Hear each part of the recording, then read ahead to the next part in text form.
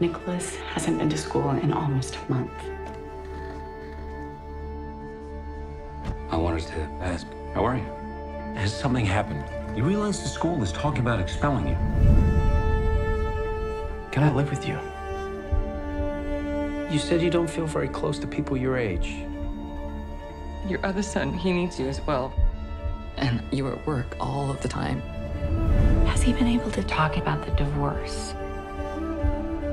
I've tried to be there for you. I've tried to give you strength.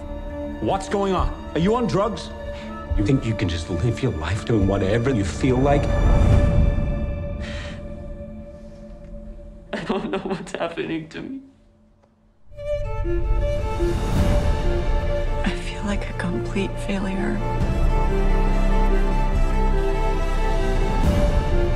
I wasn't there for him. There used to be so much joy in our family. You give these big speeches about life, and then you abandon us. I have the right to reinvent my life!